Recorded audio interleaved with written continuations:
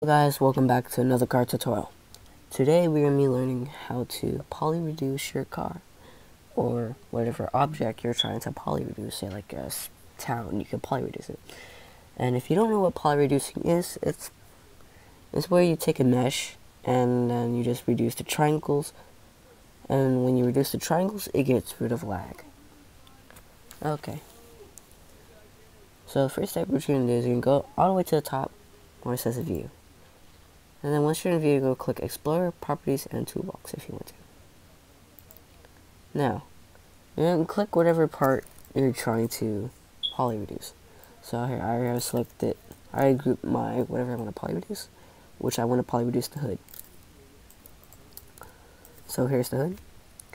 Now, when you click the hood in the Explorer, it's going to highlight blue. We're going to right click it, and then go to Export Selection. And I'm going to name mine Miata. Save. Now, once you have that done, you can go to Blender. Once in Blender, you can delete the cube by right-clicking it and press delete. Now, all the way on the top left, you're going to see File. Click File, you're going to scroll down, or go down to Import. Once in Import, you can go to OBJ. Now you can go to where you put your file at. Here I have Miata. You can click the OBJ file, and then you can press import. Now you see it's all the way over there. Now what you're gonna do is you want to hold Shift and right click it. Now you're gonna press join, and then now you see where it says set origin, I don't know, geometry to origin. There we go. Now, what you're going to do is you're going to go to the top right. You're going to see type of active data display in it or scene. You're going to click that. And you see length. And you can go to metric. Then you're going to go to unit scale. You're going to erase that. You're going to put 0.01. Now this will shrink it to the Roblox size. Alright. Now, the next thing you're going to do is you're going to go to near the bottom left. You're going to see object mode. You're going to turn that into edit mode. Once in edit mode, you're going to want to use face select.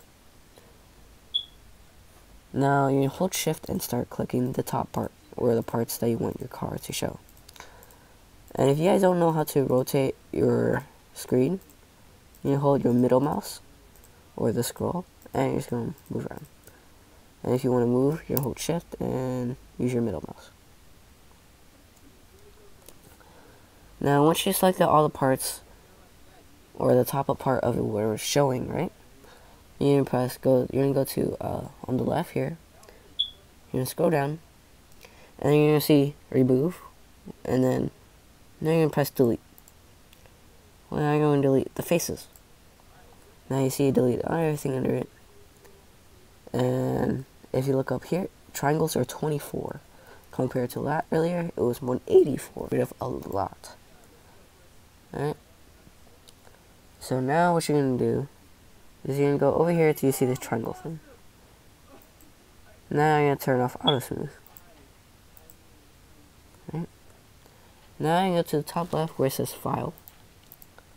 Now you're going to scroll down to where it says export. And then you go to FBX.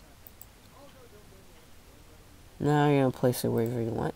I'll name mine blah, blah, blah. Export FBX. Once you have that done, you can close Blender off. Alright. Now, once you're in the base plate, or your studio, you're going to right click the base plate, insert object, and then you see, scroll down, where you see mesh part. Now, in your properties, you're going to see mesh ID. You're going to click the folder. Now, you're going to go to wherever you name your FBX file. I think that was the one. Yes, it was. Alright, so you see it's in normal size, so you don't have to do no scaling. And if you look under it, there's no faces. So, now reduce lag a lot. And certain tracks like, let's say, Miyoko, they are now wanting people to poly reduce, since really no one really poly reduces. And if you have a crappy computer, I recommend you poly reduce. Yeah. Just to say, well, there you go. Good. That is on. Yeah.